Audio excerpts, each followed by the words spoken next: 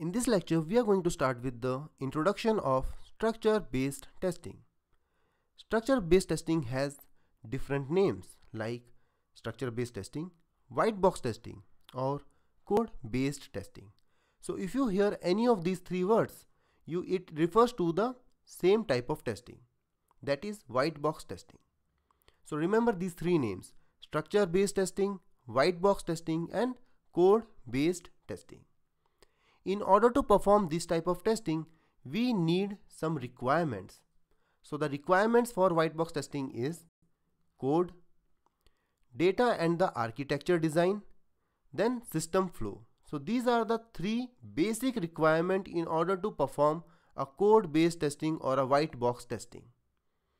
And in this chapter, we are going to study about different techniques in order to conduct white box testing. So first such technique is condition testing. Then we will see about decision condition testing. Our third topic is going to be multiple condition decision testing. Then we will talk about multiple condition testing. And the last two topics will be path testing and API testing. So these are the type of techniques which we are going to study in this particular chapter. So I will see you with the next topic. Until then, happy testing.